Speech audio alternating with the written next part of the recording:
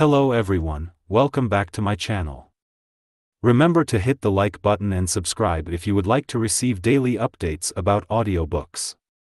Feel free to leave book suggestions in the comments section. A Room with a View.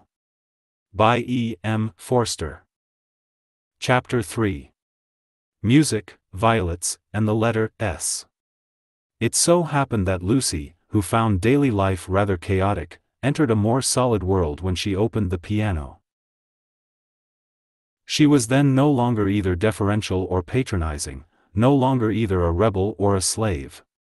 The kingdom of music is not the kingdom of this world, it will accept those whom breeding and intellect and culture have alike rejected.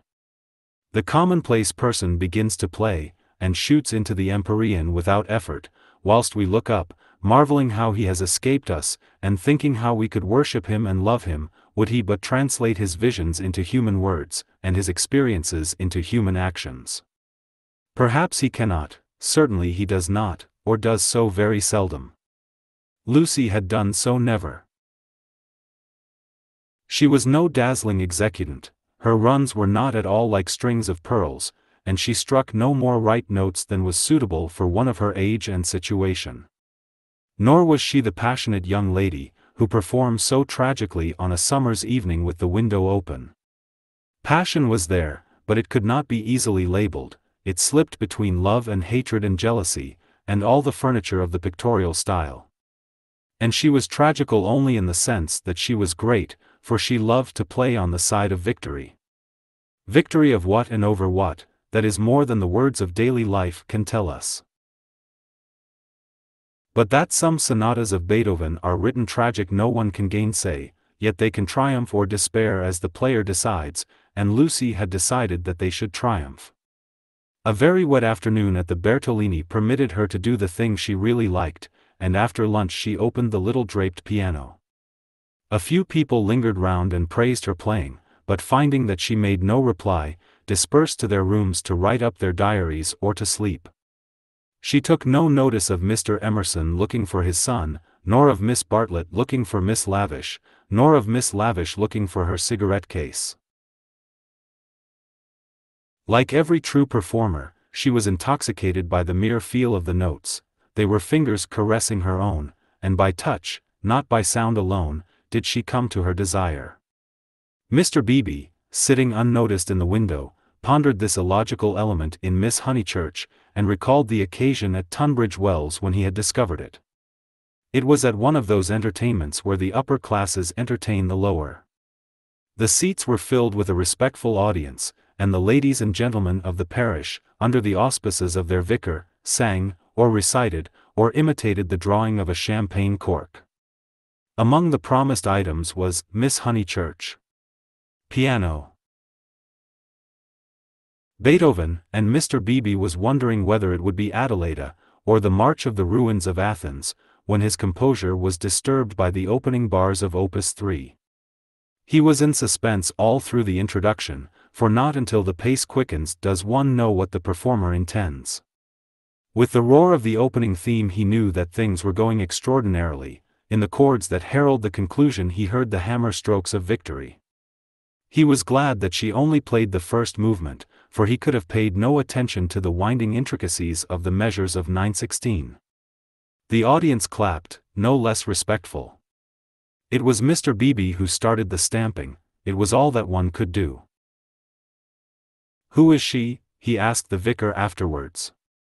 "Cousin of one of my parishioners. I do not consider her choice of a piece happy. Beethoven is so usually simple and direct in his appeal that it is sheer perversity to choose a thing like that, which, if anything, disturbs. Introduce me. She will be delighted. She and Miss Bartlett are full of the praises of your sermon." "My sermon?" cried Mr. Beebe. Why ever did she listen to it? When he was introduced he understood why, for Miss Honeychurch, disjoined from her music stool, was only a young lady with a quantity of dark hair and a very pretty, pale, undeveloped face. She loved going to concerts, she loved stopping with her cousin, she loved iced coffee and meringues. He did not doubt that she loved his sermon also. But before he left Tunbridge Wells he made a remark to the vicar, which he now made to Lucy herself when she closed the little piano and moved dreamily towards him: "If Miss Honeychurch ever takes to live as she plays, it will be very exciting both for us and for her." Lucy at once re-entered daily life. "Oh, what a funny thing. Someone said just the same to Mother, and she said she trusted I should never live a duet. Doesn't Mrs. Honeychurch like music? She doesn't mind it. But she doesn't like one to get excited over anything. She thinks I am silly about it. She thinks I can't make out. Once, you know, I said that I liked my own playing better than anyone's. She has never got over it. Of course, I didn't mean that I played well, only meant, of course," said he, wondering why she bothered to explain. "Music," said Lucy, as if attempting some generality. She could not complete it, and looked out absently upon Italy in the wet. The whole life of the South was disorganized, and the most graceful nation in Europe had turned into formless lumps of clothes. The street and the river were dirty yellow, the bridge was dirty gray, and the hills were dirty purple. Somewhere in their folds were concealed Miss Lavish and Miss Bartlett, who had chosen this afternoon to visit the Torre del Gallo. "What about music?" said Mr. Beebe. "Poor Charlotte will be sopped," was Lucy's reply. The expedition was typical of Miss Bartlett, who would return cold, tired, hungry, and angelic, with a ruined skirt, a pulpy Baedeker, and a tickling cough in her throat. On another day, when the whole world was singing and the air ran into the mouth, like wine, she would refuse to stir from the drawing-room, saying that she was an old thing, and no fit companion for a hardy girl. "Miss Lavish has led your cousin astray. She hopes to find the true Italy in the wet, I believe." "Miss Lavish is so original," murmured Lucy. This was a stock remark, the supreme achievement of the pension Bertolini in the way of definition. Miss Lavish was so original. Mr. Beebe had his doubts, but they would have been put down to clerical narrowness. For that, and for other reasons, he held his peace. "Is it true," continued Lucy in awestruck tone, "that Miss Lavish is writing a book?" "They do say so." "What is it about?" "It will be a novel," replied Mr. Beebe, "dealing with modern Italy. Let me refer you for an account to Miss Catherine Allen, who uses words herself more admirably than anyone I know. I wish Miss Lavish would tell me herself. We started such friends.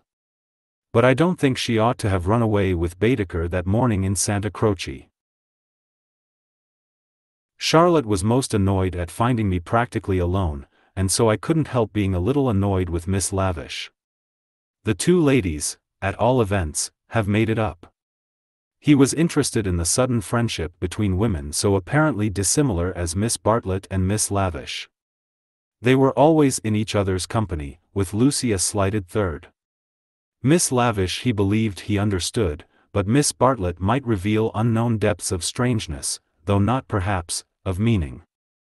Was Italy deflecting her from the path of prim chaperone, which he had assigned to her at Tunbridge Wells? All his life he had loved to study maiden ladies, they were his specialty, and his profession had provided him with ample opportunities for the work. Girls like Lucy were charming to look at, but Mr. Beebe was, from rather profound reasons, somewhat chilly in his attitude towards the other sex, and preferred to be interested rather than enthralled. Lucy, for the third time, said that poor Charlotte would be sopped. The Arno was rising in flood, washing away the traces of the little carts upon the foreshore.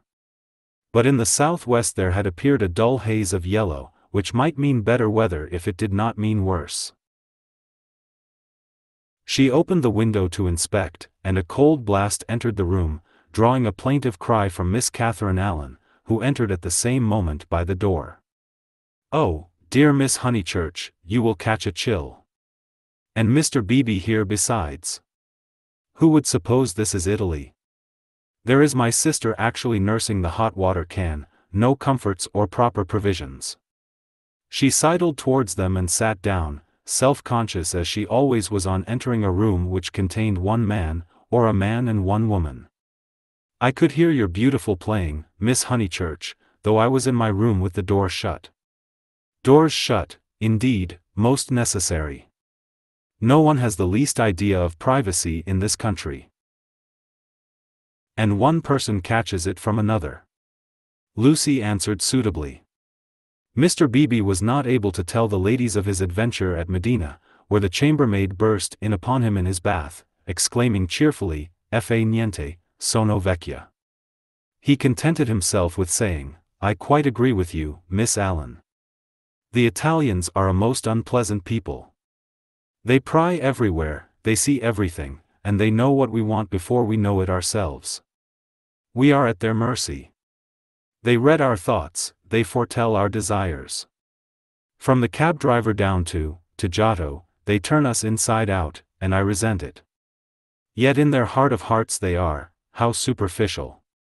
They have no conception of the intellectual life. How right is Signora Bertolini, who exclaimed to me the other day, 'Oh, Mr. Beebe, if you knew what I suffer over the children's education. I won't ave my little Victorier taught by a ignorant Italian what can't explain nothink.'" Miss Allen did not follow, but gathered that she was being mocked in an agreeable way. Her sister was a little disappointed in Mr. Beebe, having expected better things from a clergyman whose head was bald and who wore a pair of russet whiskers. Indeed, who would have supposed that tolerance, sympathy, and a sense of humor would inhabit that militant form? In the midst of her satisfaction she continued to sidle, and at last the cause was disclosed. From the chair beneath her she extracted a gunmetal cigarette case, on which were powdered in turquoise the initials, E.L. "That belongs to Lavish," said the clergyman. "A good fellow, Lavish, but I wish she'd start a pipe." "Oh, Mr. Beebe," said Miss Allen, divided between awe and mirth. "Indeed, though it is dreadful for her to smoke, it is not quite as dreadful as you suppose. She took to it, practically in despair, after her life's work was carried away in a landslip. Surely that makes it more excusable." "What was that?" asked Lucy. Mr. Beebe sat back complacently, and Miss Allen began as follows, "It was a novel, and I am afraid, from what I can gather, not a very nice novel. It is so sad when people who have abilities misuse them, and I must say they nearly always do. Anyhow, she left it almost finished in the grotto of the Calvary at the Cappuccini Hotel at Amalfi while she went for a little ink. She said, 'Can I have a little ink, please?' But you know what Italians are, and meanwhile the grotto fell roaring on to the beach, and the saddest thing of all is that she cannot remember what she has written. The poor thing was very ill after it, and so got tempted into cigarettes. It is a great secret, but I am glad to say that she is writing another novel. She told Teresa and Miss Pole the other day that she had got up all the local color. This novel is to be about modern Italy, the other was historical, but that she could not start till she had an idea. First she tried Perugia for an inspiration, then she came here, this must on no account get round. And so cheerful through it all. I cannot help thinking that there is something to admire in everyone, even if you do not approve of them." Miss Allen was always thus being charitable against her better judgment. A delicate pathos perfumed her disconnected remarks, giving them unexpected beauty, just as in the decaying autumn woods there sometimes rise odors reminiscent of spring. She felt she had made almost too many allowances, and apologized hurriedly for her toleration.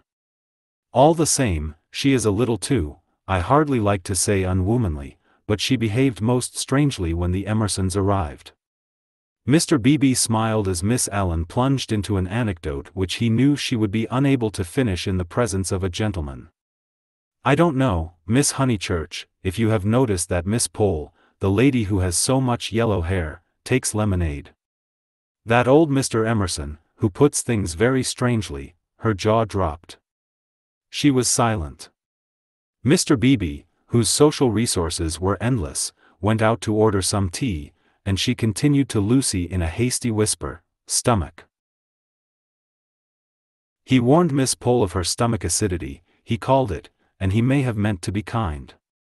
I must say I forgot myself and laughed, it was so sudden. As Teresa truly said, it was no laughing matter. But the point is that Miss Lavish was positively attracted by his mentioning S, and said she liked plain speaking, and meeting different grades of thought. She thought they were commercial travelers, drummers, was the word she used, and all through dinner she tried to prove that England, our great and beloved country, rests on nothing but commerce. Teresa was very much annoyed, and left the table before the cheese, saying as she did so, "There, Miss Lavish, is one who can confute you better than I," and pointed to that beautiful picture of Lord Tennyson. Then Miss Lavish said, "Tut! The early Victorians. Just imagine. Tut! The early Victorians." My sister had gone, and I felt bound to speak. I said, "Miss Lavish, I am an early Victorian, at least, that is to say, I will hear no breath of censure against our dear Queen." It was horrible speaking. I reminded her how the Queen had been to Ireland when she did not want to go, and I must say she was dumbfounded, and made no reply. But, unluckily, Mr. Emerson overheard this part, and called in his deep voice, "Quite so, quite so. I honor the woman for her Irish visit." The woman. I tell things so badly, but you see what a tangle we were in by this time, all on account of S having been mentioned in the first place. But that was not all. After dinner Miss Lavish actually came up and said, "Miss Allen, I am going into the smoking room to talk to those two nice men. Come, too."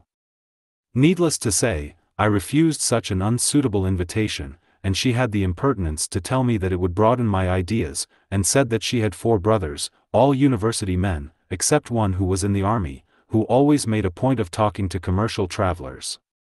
"Let me finish the story," said Mr. Beebe, who had returned.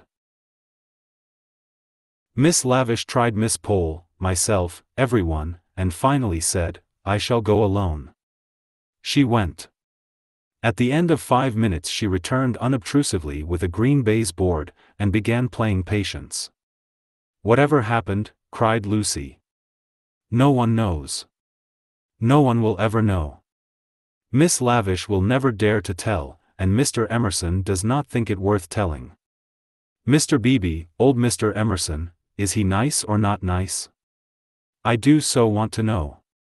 Mr. Beebe laughed and suggested that she should settle the question for herself. "No, but it is so difficult. Sometimes he is so silly, and then I do not mind him. Miss Allen, what do you think? Is he nice?" The little old lady shook her head, and sighed disapprovingly. Mr. Beebe, whom the conversation amused, stirred her up by saying, "I consider that you are bound to class him as nice, Miss Allen, after that business of the violets."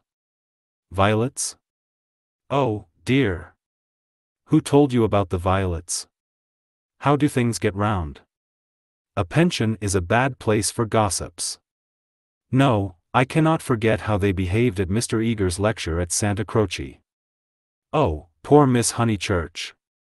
It really was too bad. No, I have quite changed. I do not like the Emersons. They are not nice." Mr. Beebe smiled nonchalantly. He had made a gentle effort to introduce the Emersons into Bertolini society, and the effort had failed. He was almost the only person who remained friendly to them. Miss Lavish, who represented intellect, was avowedly hostile, and now the Miss Allens, who stood for good breeding, were following her. Miss Bartlett, smarting under an obligation, would scarcely be civil. The case of Lucy was different. She had given him a hazy account of her adventures in Santa Croce, and he gathered that the 2 men had made a curious and possibly concerted attempt to annex her, to show her the world from their own strange standpoint, to interest her in their private sorrows and joys. This was impertinent. He did not wish their cause to be championed by a young girl, he would rather it should fail.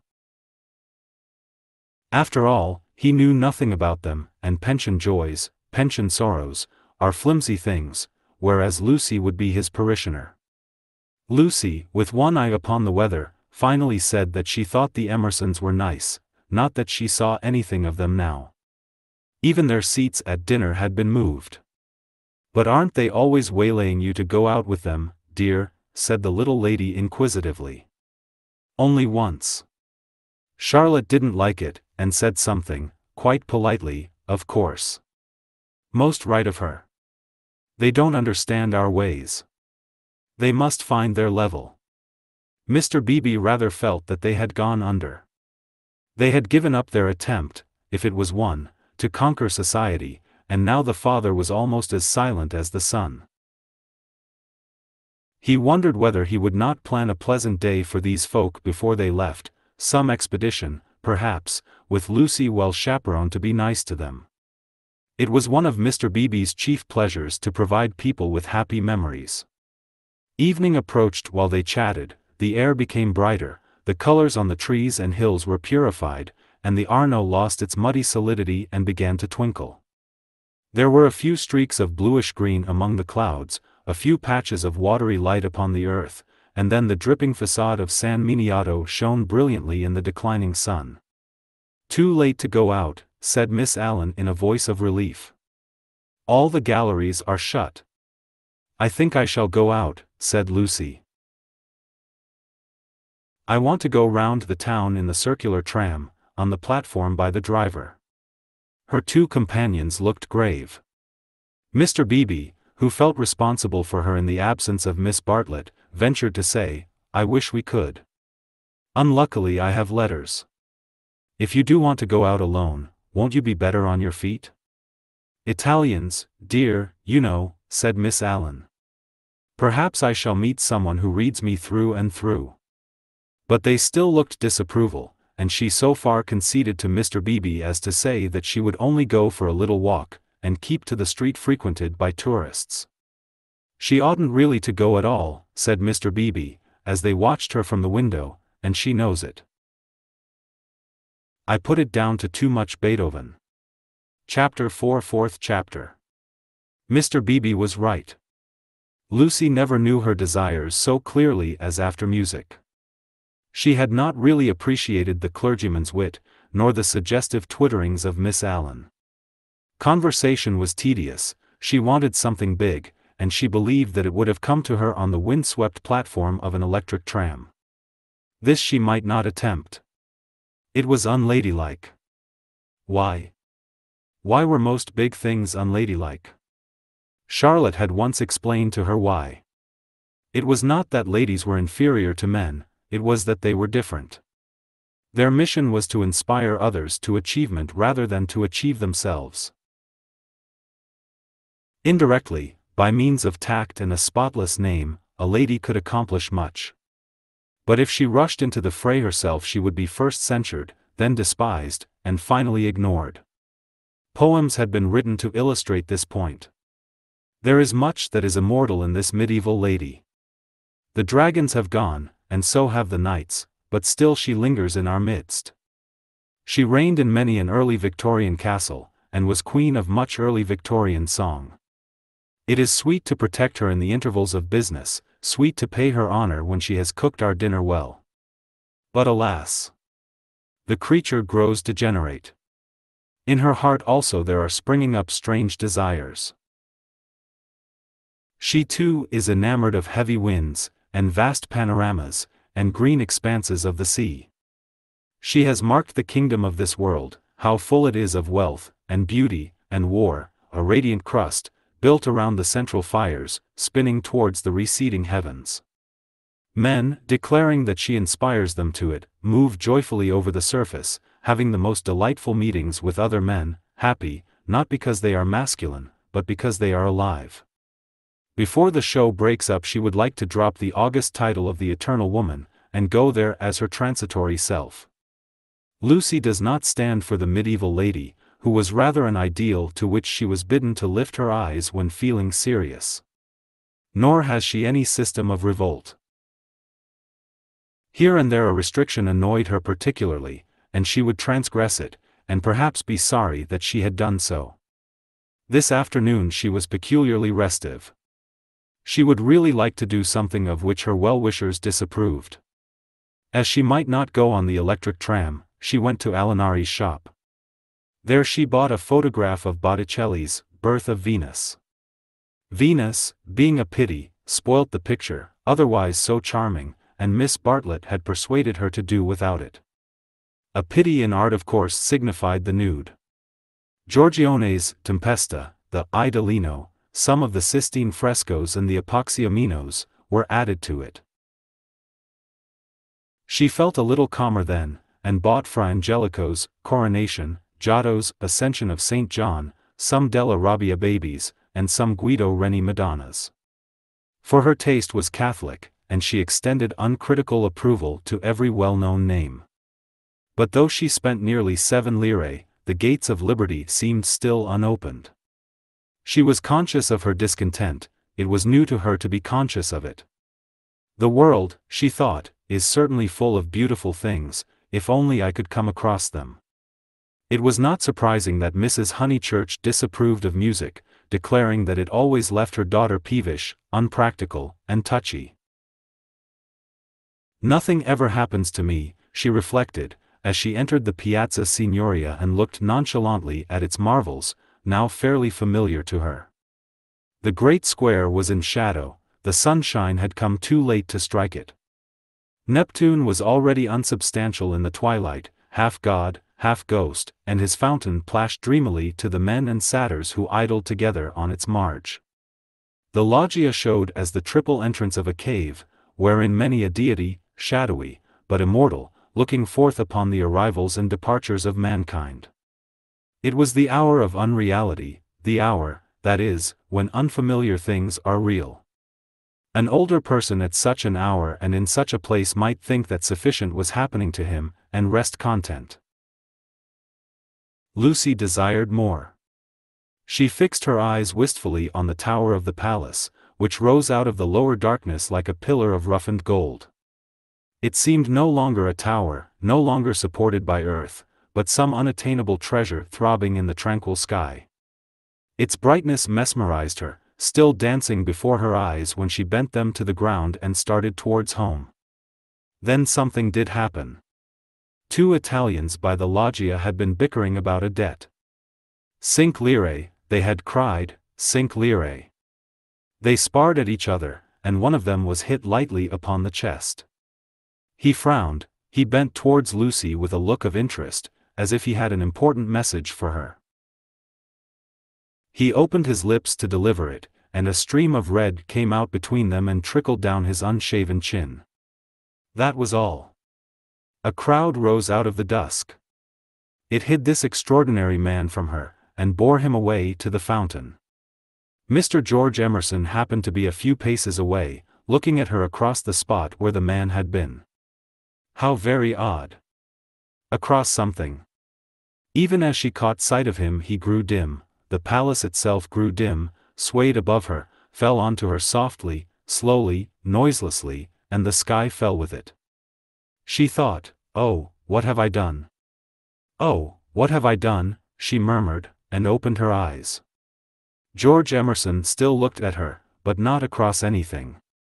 She had complained of dullness, and lo! One man was stabbed, and another held her in his arms. They were sitting on some steps in the Uffizi arcade. He must have carried her. He rose when she spoke, and began to dust his knees. She repeated, "Oh, what have I done?" "You fainted." I am very sorry." "How are you now?" "Perfectly well, absolutely well." And she began to nod and smile. "Then let us come home.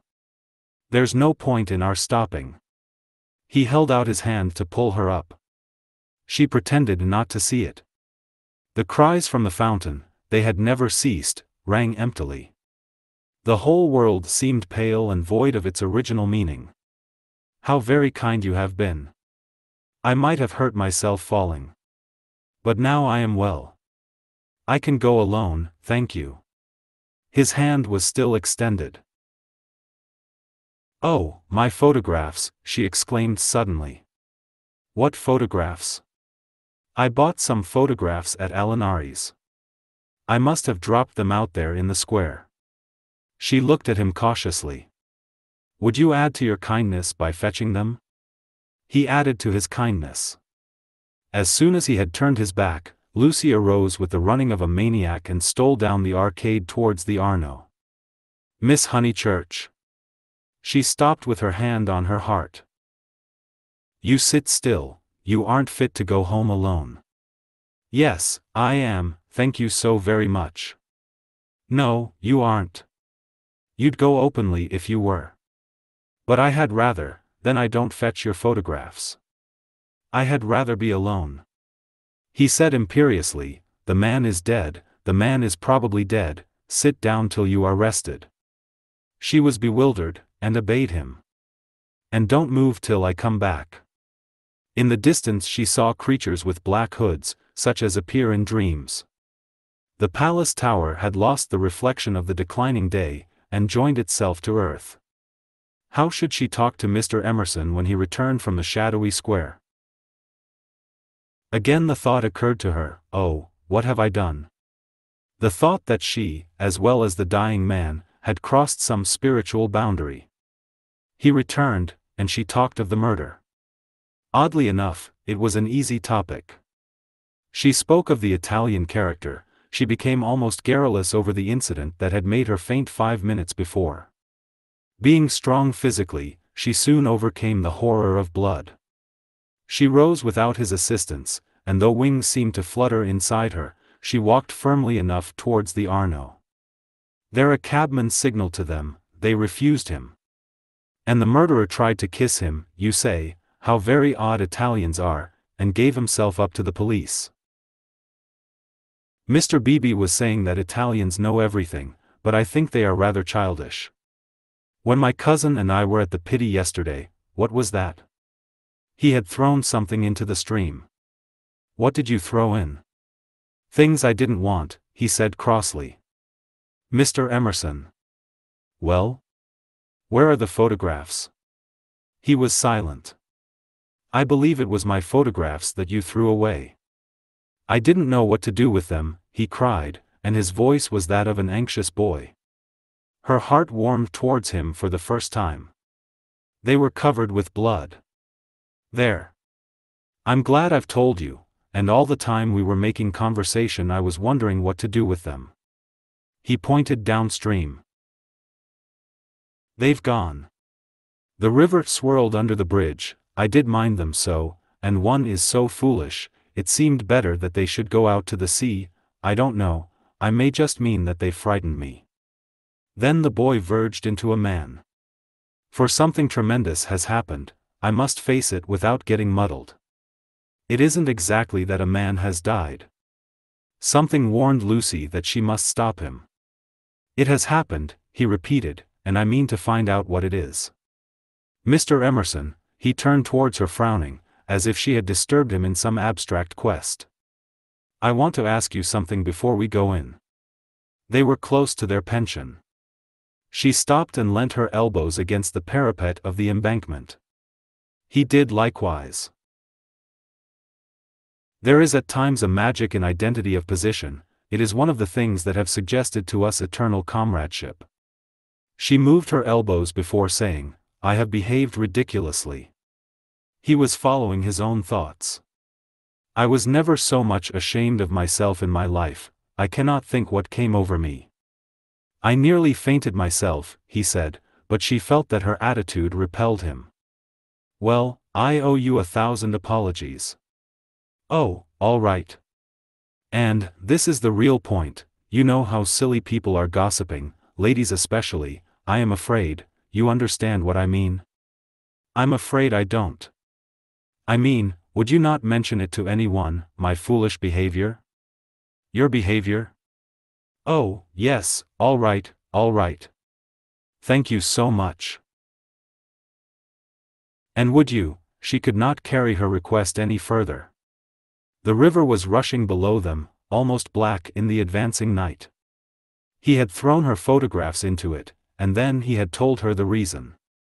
It struck her that it was hopeless to look for chivalry in such a man. He would do her no harm by idle gossip, he was trustworthy, intelligent, and even kind, he might even have a high opinion of her.